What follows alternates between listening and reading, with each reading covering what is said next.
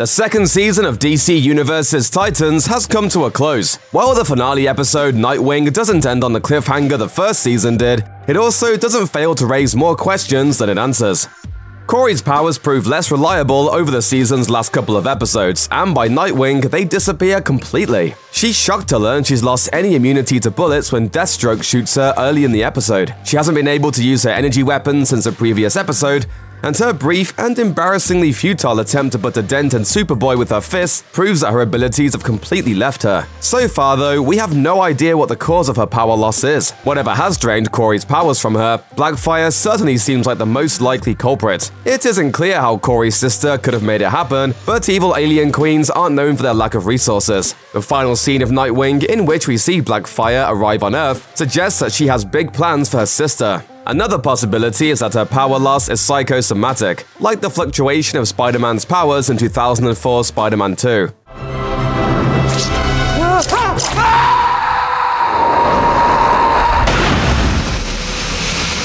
Since the beginning of Titans' second season, Kory has learned her sister has stolen her throne, her family has been killed, and finally, Kory is forced to kill a former lover. Honestly, she probably has way more stress than Peter Parker ever did.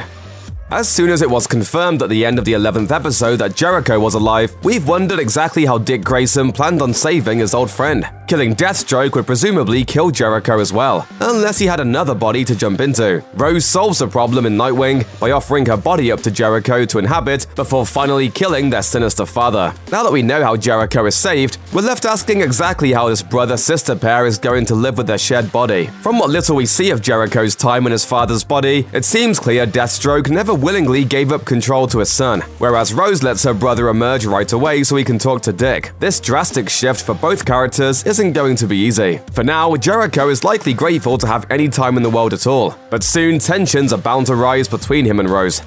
One moment in Nightwing that likely raised a lot of questions for fans is the supposed death of Slade Wilson, aka Deathstroke. Rose runs her father through with her sword, and Dick confirms the assassin's death. Is he dead?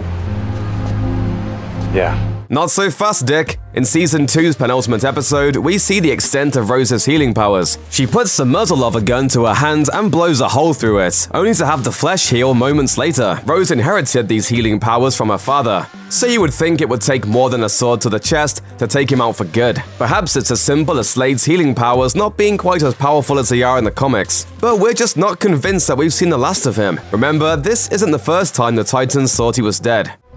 I thought he was dead. Yeah, we all did.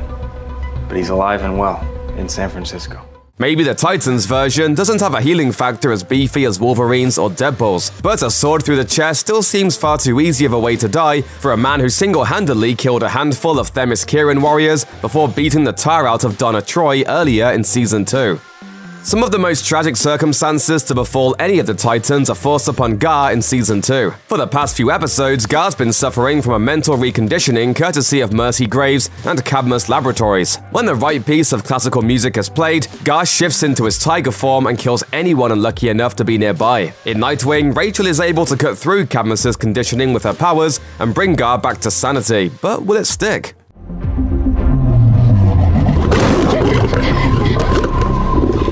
Okay, Gar. That was not cool. Gar's brainwashing wasn't the sort of demonic possession that many of the other Titans had suffered at the hands of Trigon in the season premiere. It could be that Rachel's powers healed the damage that was done to Gar completely, but it could also be that she was only able to break him out of that particular violent episode. It seems likely that no one will know for sure if Gar is free and clear from Cadmus's conditioning until the next time he hears that same classical music. Unfortunately, if Gar does still prove susceptible to the trigger, with Rachel and Themyscira, the Titans may find themselves unable to stop their friend from going on a rampage.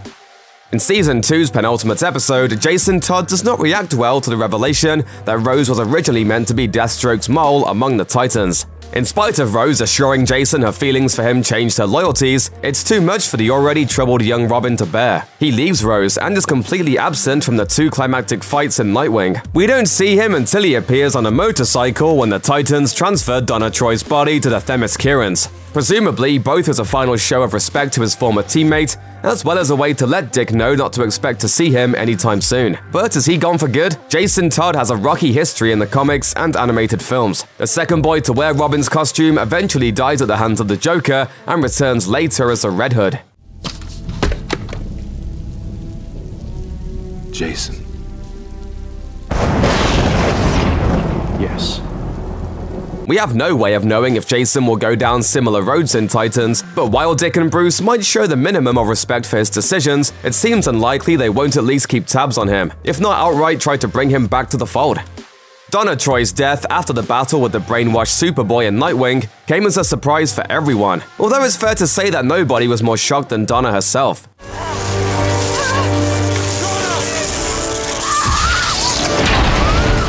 But what we've seen from Donna would suggest she should be able to survive the injury that kills her. Moments before, Donna proves to be the only member of the Titans able to actually trade blows with Connor. Though she clearly doesn't win the fight, a person surviving even a couple of unrestrained blows from someone with the power of Superman would suggest they don't die easy. It could be that Donna's death is a setup for the character's return sometime in Season 3 or beyond. Rachel leaves for Themyscira specifically with the goal of finding a way to bring Donna back, and it wouldn't be the first time the character was rescued from the land of the dead. The Donna Troy of the comics was believed killed in the 2003 miniseries Titans Young Justice Graduation Day, only for that to be a fake-out. She came back to the Titans in a 2005 series whose title might very well end up being the name of a Season 3 Titans episode, The Return of Donna Troy.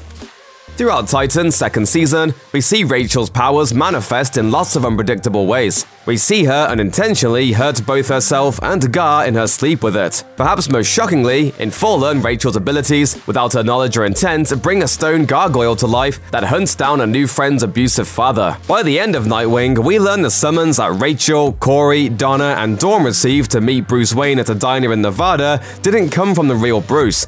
And everything Kory has seen leads her to believe Rachel somehow unconsciously made it all happen. At the same time, the Season 2 finale sees Rachel's powers evolve to the point where she can use them to heal. She wakes Gar from his mental conditioning, and with the touch of her hand heals Kory's gunshot wound. She seems to think she may actually be able to bring Donna Troy back from the dead, and boards the plane to Themyscira in hopes of doing just that. So what's going on with Rachel's powers? All we know for sure is that Rachel's father is defeated long before she has a chance to learn the true limits of her abilities. Themyscira might be the perfect place for Rachel to learn more.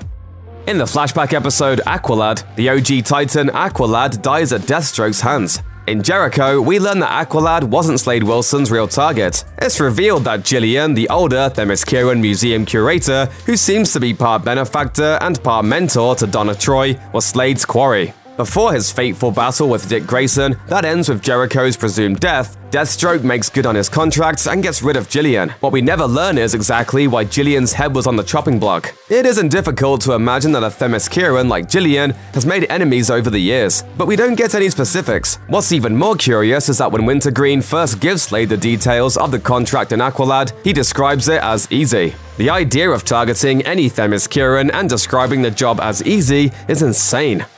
Lex Luthor has yet to make an appearance in Titans beyond pictures of him as a child, but Superman's arch-nemesis still has a powerful presence in the show's second season. In the episode Connor, Superboy learns his DNA is a combination of Luthor's and Superman's. The young hero visits Luthor's elderly father in Smallville, and it doesn't take long before we learn Luthor is behind the experiments that created Connor. Toward the end of Nightwing, Mercy Graves is more than a little concerned to learn Luthor is on the phone, waiting to hear about her failure.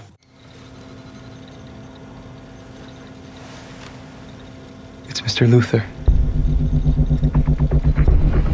It seems like Lex Luthor has been groomed to be for Season 3 what Bruce Wayne was to Season 2. While there's no confirmation as of yet that Luthor will appear in Titan's third go-around, it doesn't seem likely that the billionaire would allow his creation, Superboy, to remain in the company of his greatest enemy's allies. Obviously, Titans is about the Titans, and the integrity of the show would suffer if suddenly Aquaman and Flash started regularly showing up on the series. Still, considering the events of Season 2, the question has to be asked, exactly where is the Justice League and why aren't they getting more involved? Oh no. By the end of Nightwing, the history of the Titans has seen the deaths of two sidekicks, Aqualad and Donna Troy. Another sidekick, Jason Todd, is off the grid. Wonder Woman must be well aware that the same deathstroke the Titans struggled with this season is the one who murdered her Themysciran sisters for money years earlier. And then there's Superman, who by now must know that a young man who is emerging off his DNA and Lex Luthor's exists and has gone on a number of rampages in San Francisco. So where are they? At the very least, how could Wonder Woman, Aquaman, and Superman not get more involved in the lives of the Titans? Maybe Bruce Wayne acts as a buffer between the League and the Titans, and off-screen he might be urging his fellow Leaguers to not interfere. But particularly with what we know of Wonder Woman's warrior sense of honor, the notion she would allow so many fellow Themyscirans to fall without getting involved more directly seems strange. You know what? Maybe Dick just told them all to stay away. You know how he can be.